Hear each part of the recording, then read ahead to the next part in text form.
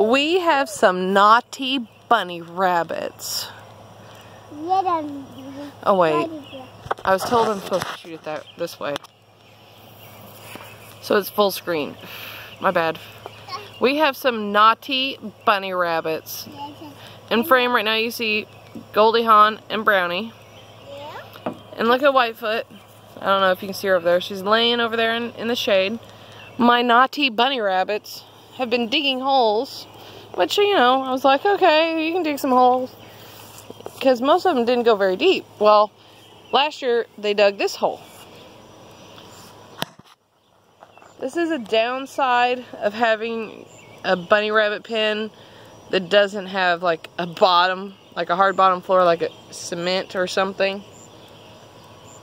Because this area was originally all grass, and we put them in here so they could eat the grass, and then they ate all the grass, obviously. And they started digging to get out and eat the fresh grass, you know, so they dug a hole there, escaped there last summer, and we filled that hole in with logs and stuff so they can't get in there again. Well, it doesn't really matter because they just picked somewhere else to dig. Whitefoot. Whitefoot, I know it was you. I know it was you. You're the naughty culprit, aren't you? You're naughty. It was your idea, wasn't it? You were the one digging the hole. I saw you digging the hole a lot. I caught you and I just let you dig, I guess. I don't know.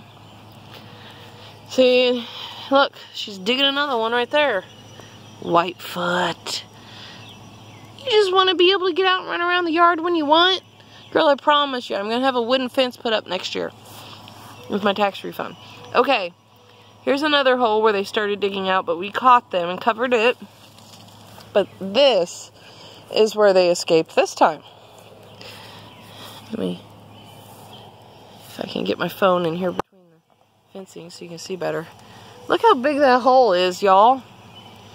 And I mean, I didn't fill the hole in because if I did, they'd just turn around and dig it again, number one.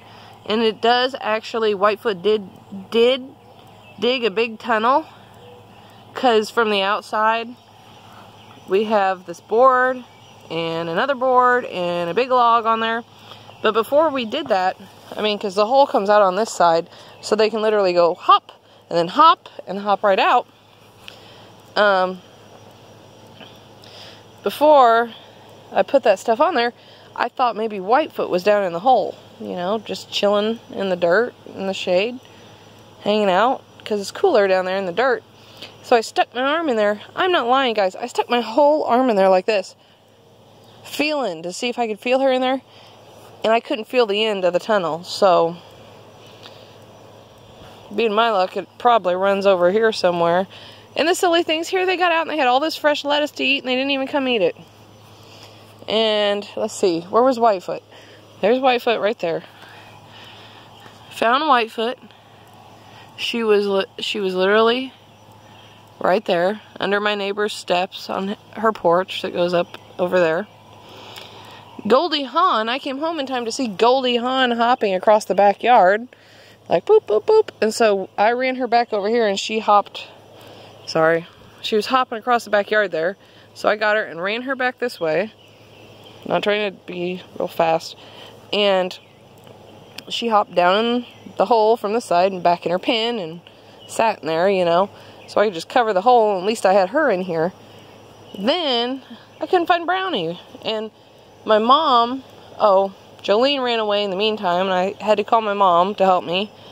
And my mom was walking through the block and thought she saw Brownie. Sure enough, that little stinker. Here, hold on. Let me pause my video. So my mom helped me, and we come over here, and we saw Brownie. I was like, where is she? You know, and I'm out here shaking the food bowl, yelling her name, Brownie, Brownie. But they're like, heck no, we're free. We ain't coming back to you. She was sitting right here in front of my neighbor's shed.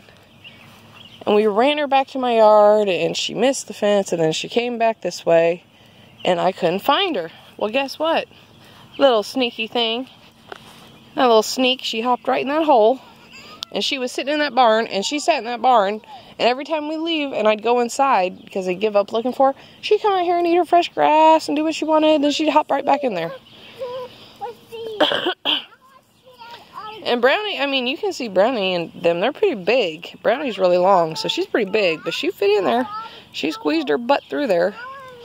No, we're not opening the door. Come on. All right, Jolene, tell them to give us a thumbs up.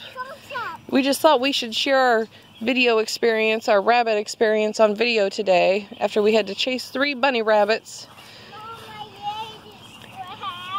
Thank goodness Joseph came home in time to help me catch Whitefoot, because Whitefoot actually decided to come out from underneath the porch, and she was laying on the outside of the fence with alongside Goldie, just chilling, oh, I'm tired, I got to eat everything I want, now I'm gonna come sit by you in the shade because it's hot under that, hot under that porch there. And it was hot, and with the sun coming down. You bunny rabbits are naughty bunny rabbits. You too, Goldie, but I caught you pretty quick. You naughty thing, you. Oh, well, at least you got your food in there. See, Brownie? Brownie was the naughty one. There's Brownie. You can I hope you can tell how big she is, because I'm not zoomed in or anything. There's the fence post right there. Brownie, you are naughty. At least you didn't bite Mommy when I caught you. You scratched me a little bit, but you didn't bite me.